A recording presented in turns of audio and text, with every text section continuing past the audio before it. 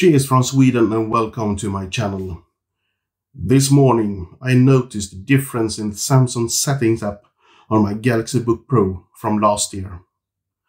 The Samsung multi-control had finally arrived. And Samsung's multi-control is the answer on Apple's universal control, where you can control your Samsung tablet using the keyboard and trackpad on your Samsung laptop.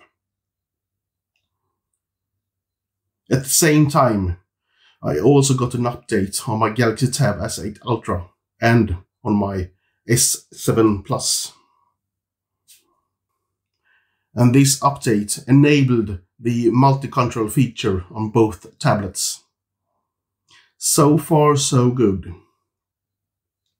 However, maybe I'm too much of an early adopter, but I only got this to work one time. I don't know how, but all of a sudden the multi-control worked. I could, with the trackpad on the laptop, make a mess on the tablet and drag files from the tablet to the laptop. The other way around should work as well, but I didn't try that. Mainly because after minutes or so, my tablet rebooted and the connection was lost.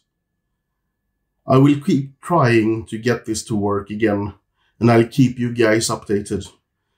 And please let me know in the comments if you have managed to get the Samsung multi-control to work. Thanks for watching.